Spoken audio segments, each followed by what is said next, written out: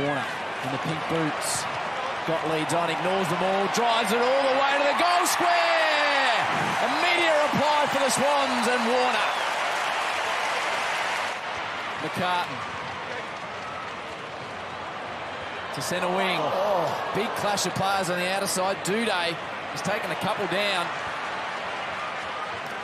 McInerney, Warner, just kicked one goal. Warner in the pink boots. Bit of icing on the cake for the Sydney Swans. They're going to be 2-0. It's a clever kick in the end to set it up for the big boys. At the front is Grimes. Gets his own work at ground level. Hickey pushes away a couple. Mills. Graham has to kick hurriedly to Warner. Hurried snap. Is that better for the Swans? It is! Opening goal of the second term for the Bloods.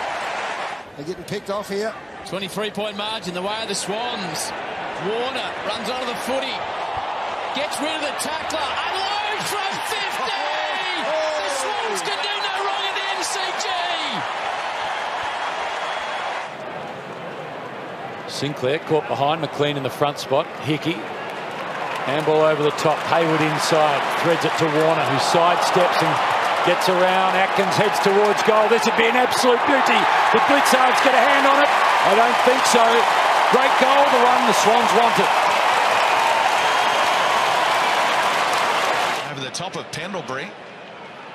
Swans have the numbers here. Rowbottom with strength. Hatley just came on the ground too.